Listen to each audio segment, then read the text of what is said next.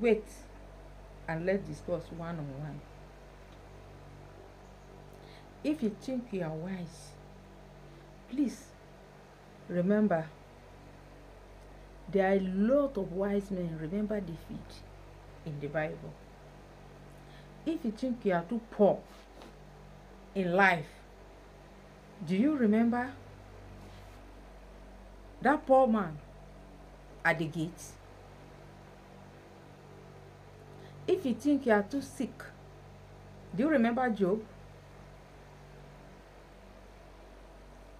In any condition you are inside, what we need right now is to say thank you.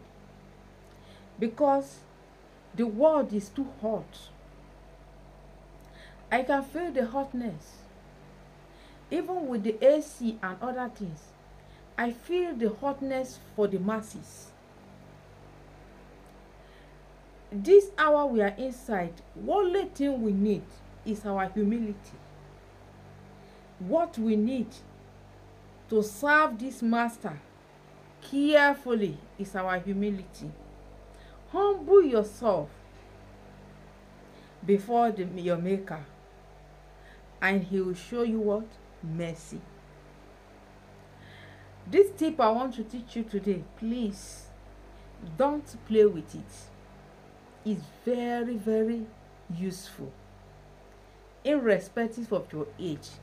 You are young, you are old, you are average, you are middle, you are short, you are tall. It's very useful to us. Please, if you just come across my video for the first time, just give me thumbs up so that all other video I'm going to upload will reach you by the grace of God. Please, early in the morning when you wake up, don't talk to anybody before you talk to your maker. That is tip number 1. Number 2, always pour water on this your face. Use water to wash your face down. There is a purpose for it. Before you talk to anybody, make sure you use water to wash your face.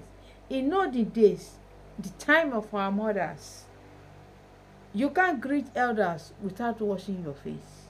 It's a taboo. But nowadays, mothers, parents take breakfast down to the bed to give children. At the end, when that child is not useful, they say, oh, my child is wayward.